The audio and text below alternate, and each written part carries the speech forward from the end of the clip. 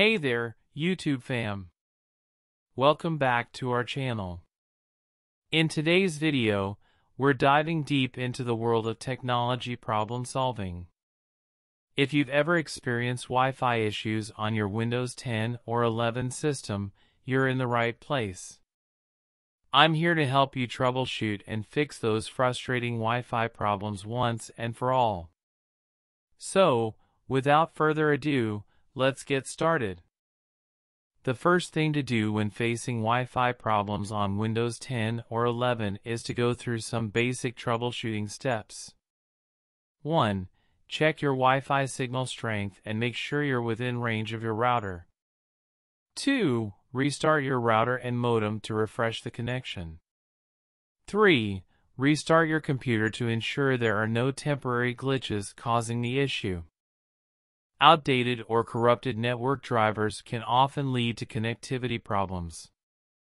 Here's how to update them. 1. Open the Device Manager by right-clicking the Start button and selecting Device Manager. 2. Expand the Network Adapters section, right-click on your Wi-Fi adapter, and select Update Driver. 3. Choose Search automatically for updated driver software and let Windows find and install the latest driver. If you're still experiencing issues, you might need to reset your network settings. 1. Type Network Reset in the Windows search bar and open the Network Reset settings. 2. Click Reset Now and confirm the action. This will reset all network-related settings to their default configurations. After that, just restart the computer so that it can apply all the default settings.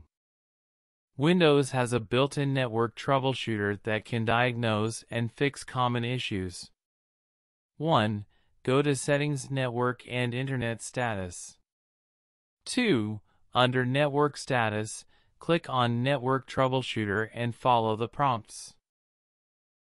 This will scan and troubleshoot if any missing updated or any issue is there in the driver or any bug. You can now close the window and go for the next troubleshoot. Click on Change Adapter option.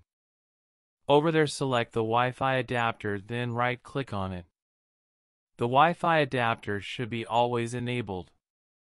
If you click on Disabled or it's already disabled, the adapter will turn off and you won't be able to connect to any Wi-Fi network.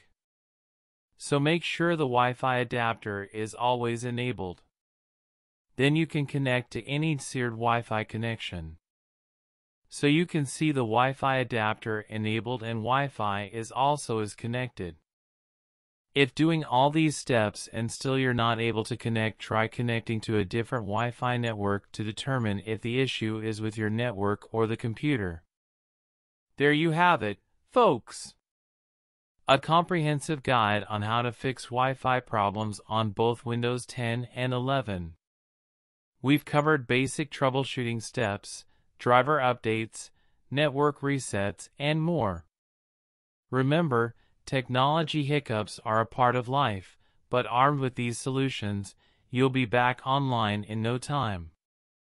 If you found this video helpful, don't forget to hit that like button, subscribe to our channel for more tech tips, and ring the notification bell so you never miss an update. Thanks for watching, and happy computing!